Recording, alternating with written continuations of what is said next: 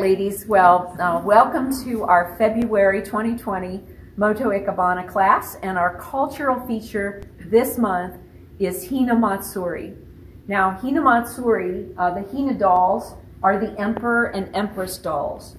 And the word Matsuri means festival, so this is really kind of known as Girls' Day Festival. And some of Japanese girls like to think of it as like Princess Day because they have their dolls all on steps, and these are all different examples of Hina Matsuri dolls. This is a quilt panel that I bought in Kobe, Japan, and then I quilted the panel. So it's a panel with the Hina Matsuri dolls on it. Then I also have just some ceramic and some little just miniature Hina Matsuri dolls. Some are plaster, some are ceramic, and some are like juggling dolls. What do you call it? Beanbag dolls. And I have a little fan that has a little Hina Matsuri painted on the fan as a hashioki, a Japanese chopstick rest. But I want to share these particular dolls. We have a new student named Robin, and she came and she lived in Japan for 12 years, and she brought this set is hers, and this set is hers, and this set is probably about 80 years old, and they are just lovely. And she has the whole set of all the dolls. So let me just explain about the set. A whole set would be, this is a photo of one of our students, Minami, and this is her daughter Nina with her set of Hina Matsuri dolls. There are 7 steps on red carpet, and the top tier is always the Emperor and the Empress. And then, I'm going to hand that around so you can take a look at that. The top step is the Emperor and Empress, and then the middle set is the 3 maids, and then the third step is 5 musicians, 3 drummers, 1 flautist, and a singer. The 4th step are the ministers, who have arrows to protect, like the security guards, to protect the Emperor and the Empress and the court. And the other 3 are townspeople, who are there to help to clean and sweep, and they have brooms and rakes and feather dusters and that kind of thing to keep things tidy. And the last 2 steps are the dowry, or the furniture, official furniture or lacquerware of the Empress, who's getting married to the Emperor, and she's bringing along with her all of her clothing, her tea ceremony set, her favorite dishes, her favorite brush and comb and all that, her makeup and all those kind of things. So all these chests and different things would be representative of all the things that the Empress is going to bring now into her marriage, right? So that's what a Hina Matsuri set is like. Now, this is a special year because the Japan, the Emperor, who was Akihito, the older gentleman, and his wife, Michiko, he abdicated the throne last spring, and his eldest son, Naruhito, and Masako took over. So this is the first Hina Matsuri for them while they are on the throne, right? And so this is a very special year. And then my newest acquisition is this mobile that's kind of, I'll blow on it a little bit to get it to go around, but it's the Emperor doll and the Empress doll, and it's just a mobile of all of the Hina Matsuri dolls. So that's kind of fun.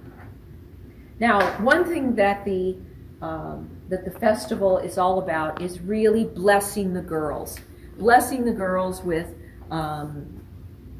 for a good family, a good marriage, good health and prosperity, and just really giving them a blessing. And it's a fun time for girls to set up their dolls and have them on display. And really, they set it up a few weeks before, but it ends on the 3rd month, the 3rd day, so March the 3rd. Now, boys get their day, but that's coming up in May, on the 5th month, the 5th day.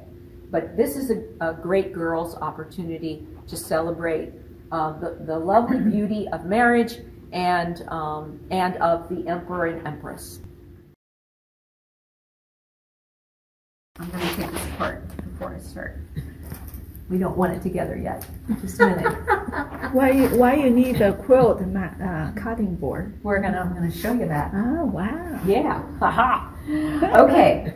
So for this month, we're going to do an upright form arrangement, and we're going to use these tea leaves, spelled T-I. But when we use the word for heaven line, we call it the tie, right? So we're gonna say the word tie for these leaves, tie leaves, okay? Even though they're pronounced tea leaves, we're gonna say tie, because this is the heaven line. Now, I've drawn a sketch for you with four different ways to leaf manipulate this leaf. So on number one, this is the simplest one, and I think is the easiest one, where you just take don't use your flower cutters, because if they're not really totally sharp, they might rip up your leaf. So be sure to use a very good sharp scissors to make your cuts. But I would cut about 1/8 of the way down and cut a little curve in, and then cut a little notch out of that leaf, and then do the same thing on the opposite side a little further down. Then on the opposite side, go back to the other side and make a little slice like so. And where you stop the slice, I want you to turn the leaf over and take a little Scotch tape and put a piece of tape there to keep it from tearing. So it's just like a doorstop. It's like a stopper to keep it from tearing any further.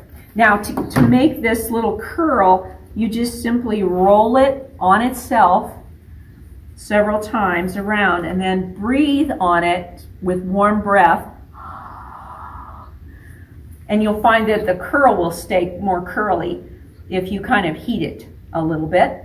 And so that's number one. So that's a number one leaf manipulation, and that kind of represents really kind of a trinity of heaven right there. All right, so that's number one. Then this one is number two. And to show you number two, you'll have your leaf, and what you're going to do is you're going to take your scissors and you're going to cut from the point, and you're going to gradually get a little wider, and stop about halfway down. Then you're going to go back on the same part of the leaf and start cutting and get a little wider, but keep it narrower this time, and stop about 1.5 inches or 2 inches above that one. Then you're going to take the leaf and you're going to wrap it around like so, both sides, and tape it on the back. And it will look like, it won't look very pretty on the back because you're going to tape it so that it doesn't come apart, but I've taped it here so that the cut won't keep cutting down, and here it's just to hold it in place. But that kind of looks like the spirit kind of coming up around. So that represents the spirit of heaven. And then this one, you might think it looks more like a dinosaur's tail on the side. Or shark's teeth. Or shark teeth, yes. Oh, and I hadn't thought of that. But if you cut 7 notches out, it represents the 7 steps of the Hina Matsuri that we're kind of, is our inspiration for this month's design. Or the number 7 in biblical terms also represents perfection or completion. So you can just cut 7 notches out on the side, and you can make them bigger as you get further down along the end. So that's another option that you have, is to just cut out little triangles along 7 of them. And that would represent that. And the last one is something that you can use if you have a cutting mat or a cutting board, a big cutting board. I have a cutting mat. I used to quilt, and I have what's called a rotary cutter. And what you do is you simply cut a curve design in your leaf and just cut it along. You can hear it crackling. Then you go back and cut it wider. Then you cut a slimmer one on the bottom of the opposite side of the leaf, and it really kind of makes it look very mystical, doesn't it? Mm-hmm. So this one kind of represents mystery. Now, if you happen to have a little tear at the top of your leaf, it's because these leaves, when they're shipped in a box and they get sent on a plane and they're in the box and the box gets jammed back and forth, these get bent. And that's why you normally see an imperfection in the top of the leaf, because they haven't tied them down in the box. They've just wrapped them up and let them loose in the box, and therefore they have some imperfections at the tip.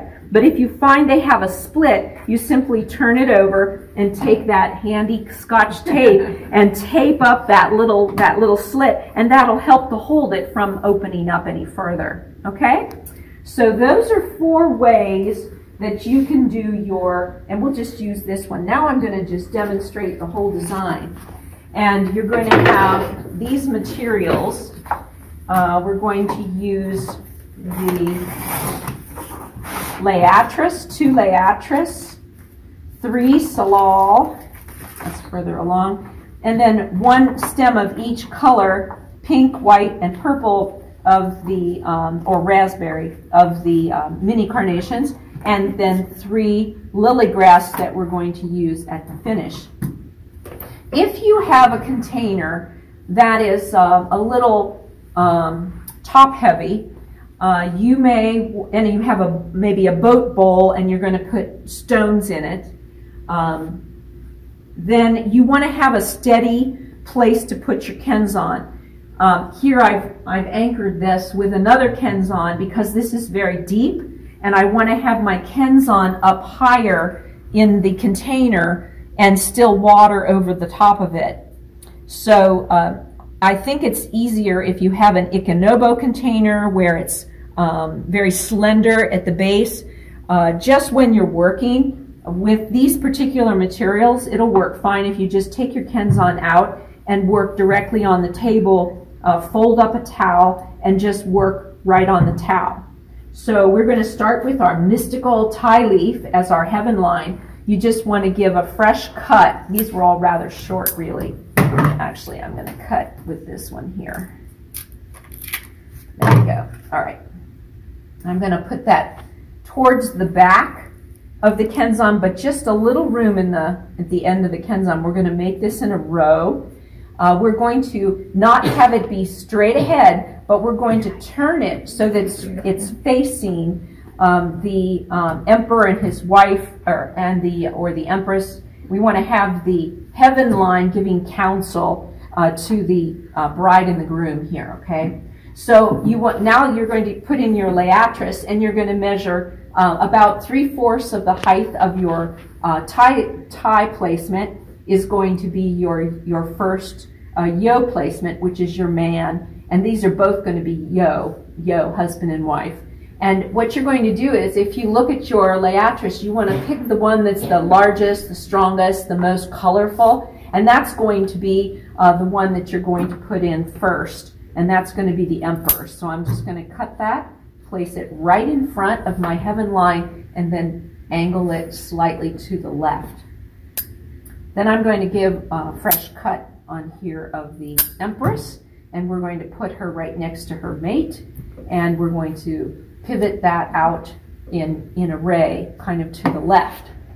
Now we're going to work on the court, those 3 maids that we talked about that were on the step of the Hinamatsuri. Now you can choose, I had some students say they wanted to do the color gradation, so they wanted to do white, pink, and then this color. So that's fine. In my drawing I used pink, white, and then the purple. But the purple or dark colors tend to recede in a design, so it's advantageous to put those colors low in the arrangement because they tend to sink in the arrangement anyway. But we're going to place them in a row, and yet we're going to create a triangle here with those 3 colors. So the first one I'm going to put in at half the height of heaven is the pink carnation, and I'm going to pull that forward a little bit. Then I'm going to place in the white carnation right in front of that and pull that around so I get the best view. If you happen to have little tiny buds or little tiny growths that are not going to bloom, please snap those off gently off of the carnation so that you get more strength and energy so that these will open fully. If you leave on all those little buds, some of these will never open because these little buds are taking the strength away. So now we're going to just add in, I have another white one, so I'm just going to add that in to that grouping there, that little grouping of carnations. Now we're going to add in these, the little purple colors, and we're going to put that right in front here to make another little triangle of purple. And this is another white one, so I'm going to try to feed that in there. So I have my white, my pink, my white, and my purple. Then the next three will be the salal foliage.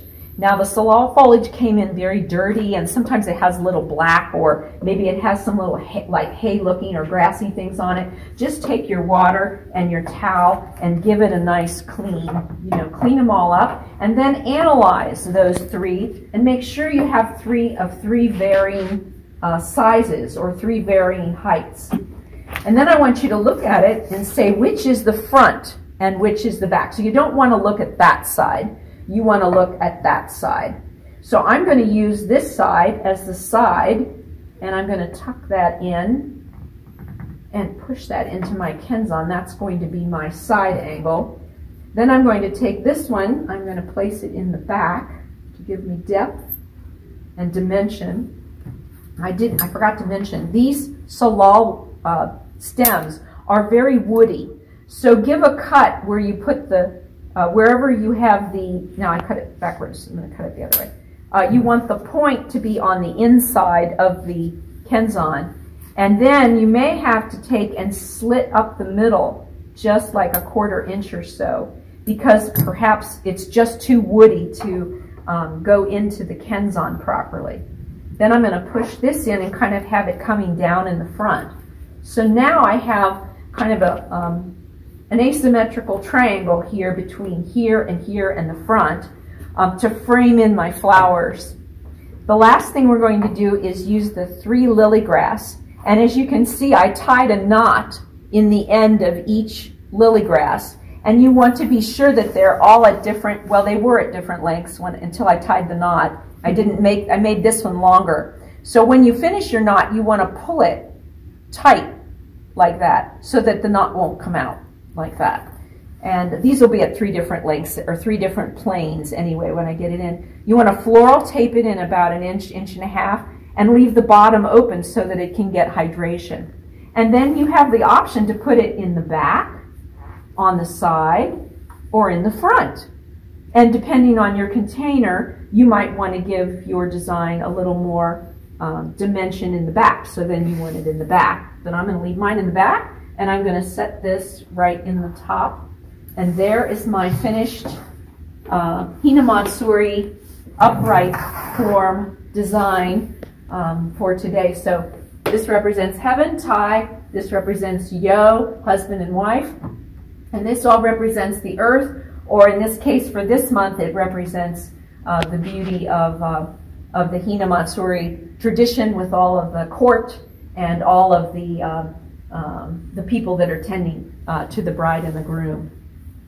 Okay.